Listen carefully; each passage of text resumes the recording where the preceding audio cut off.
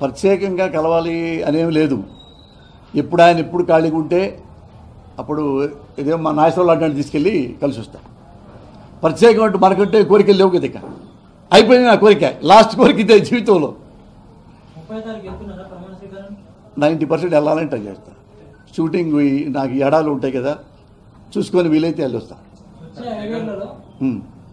ముఖ్యమంత్రి కావడానికి ఎన్నో హామీలు చూపించారు. అంటే కొన్ని సాధ్యం కావచ్చు, కొన్ని సాధ్యం కాకపోవచ్చు. అసలు బడ్జెట్ ఫస్ట్ ఆర్థిక పరిస్థితులు చూస్తే కొన్ని ఇబ్బందులు కావచ్చు. జగన్ అభిమానిగా మీరు డెఫినెట్గా రీచ్ అవుతాడని నాకు గుడ్డి నమ్మకం ఉంది.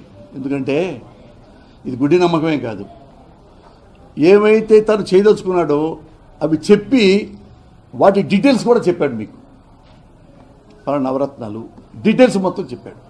గంప కొత్తగా మొత్తాన్ని, ఈ దేశాన్ని మొత్తాన్ని సస్యశ్యామలం చేస్తా, స్వర్ణయుగం చేస్తా అని చెప్పలా. ఏవేమి ప్రజలకు ఏవేమి కష్టాలు ఉన్నాయి అవన్నీ తీరుస్తా, ఎలా తీరుస్తానో డీటెయిల్డ్ చెప్పాడు, ఎలా ఇస్తాను డీటెయిల్ చెప్పాడు. అందుకని నెరవేరుస్తాడు అని నా నమ్మకం ఉంది. ఎందుకంటే సడన్గా చంద్రబాబు లాగా బుడిక్కిని మేనేసుకోడు అన్వాంటెడ్గా.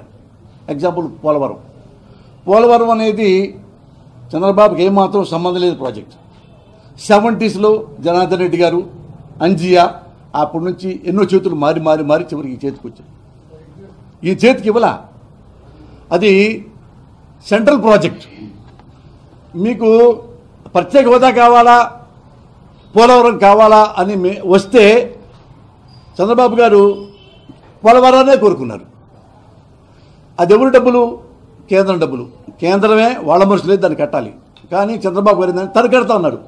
ఇలాంటి వస్తేనే ప్రాబ్లం, రాష్ట్రానికి ప్రాబ్లం, ప్రభుత్వ యంత్రాంగానికి ప్రాబ్లం, ముఖ్యమంత్రికి ప్రాబ్లం.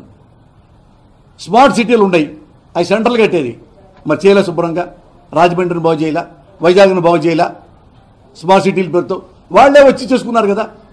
చంద్రబాబు దగ్గరుండి పలుకు పారబెట్టి చేయలేదుగా. అవన్నీ వదిలేసావు కదా. పోలవరం మీకు సంబంధం లేదుగా. కానీ పోలవరం చేయలేకపోయావు, చెయ్యలేవు, అయిపోయింది. ఇలాంటివి పోలవరం లాంటివి ముట్టుకోవాలంటే జగన్ గారు ఫండ్స్ కావాలి. అవి కేంద్రం సహకరించాలి. కేంద్రం ఎలా ఉంది? ఇక్కడ పోలవరం మొదలుపెట్టి లంచాలతో మరిగారు, ఆగిపోయింది పోలవరం. దీనికి మళ్ళీ డబ్బులు ఇవ్వకూడదు, ఇచ్చిన డబ్బులు లెక్క చెప్తే అనే దగ్గర ఆగిపోయింది పోలవరం నాకు తెలిసి.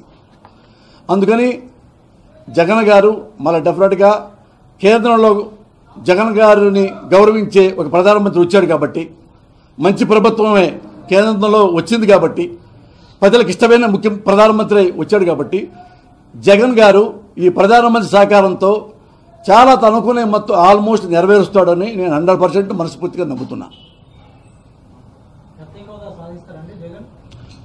ప్రత్యేక హోదా అసలు డడ్డీజీగా మనకి రావాల్సింది. ఇక ప్రత్యేక హోదానా పోలవరమా? నాకు పోలవరమే ప్రత్యేక హోదా. చంద్రబాబు నాయుడు లాంటి మహా లీడరు ప్రత్యేక హోదా అడిగితే మోడీ ఇవ్వడా? 100% ఇస్తాడు. ఎందుకంటే ఇదే చంద్రబాబు తన్నోడుతో అన్నాడు, దేనికి మా ప్రత్యేక హోదా? ఏముంది అందులో? 40 ఏళ్ళ ఎక్స్పీరియన్స్తో చెప్తాను నేను. ఏం లేదు ఇందులో. అవన్నీ అందులో వస్తాయి మనకి ప్యాకేజీలో. స్వయంగా అసెంబ్లీలో చెప్పారు.